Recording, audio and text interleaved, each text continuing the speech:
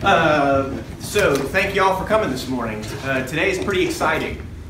The governor of Texas, Greg Abbott, has a bold vision for the state specifically in the area of public education, but broadly. And so much of what we do to improve our school systems is tied to other objectives.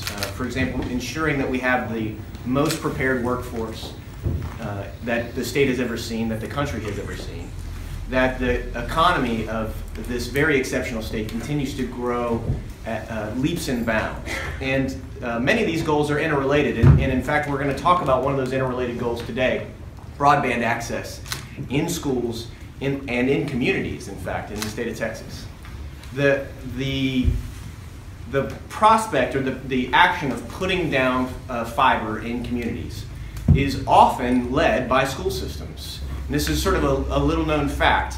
And when school systems are placing fiber to connect their campuses and to connect their campuses to the internet, that's actually an opportunity for broad economic development in those communities. And you know, this is a time when we gather here this particular week because of South by Southwest education process. It is a way in which Texas is really the center of the universe as it concerns education innovation.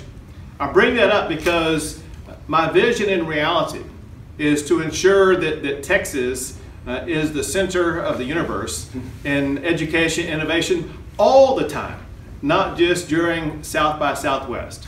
And today we're rolling out part of that. So I can really talk over the cameras to the people behind them and some people out in the hallway here. I really want you to see the vision of where I want to see Texas go. I truly want Texas to be the state that leads the country in innovation. We've seen this in certain sectors already. Think about what we saw in the way that the oil and gas sector transformed because of the innovation by Texans in creating hydraulic fracking. Look at the innovations that we've seen in healthcare and life sciences that have made the medical center in Houston the largest medical center in the entire world. And we're seeing replications of that in places like Dallas and San Antonio and even right here in Austin. We're seeing technology innovation grow and expand exponentially here in Austin, Texas, and in Dallas and Houston. And we're seeing results show up in our education system. I'm very proud of the fact that if you look at the top 100 public high schools in the United States of America, Texas has more high schools in that top 100 than any other state.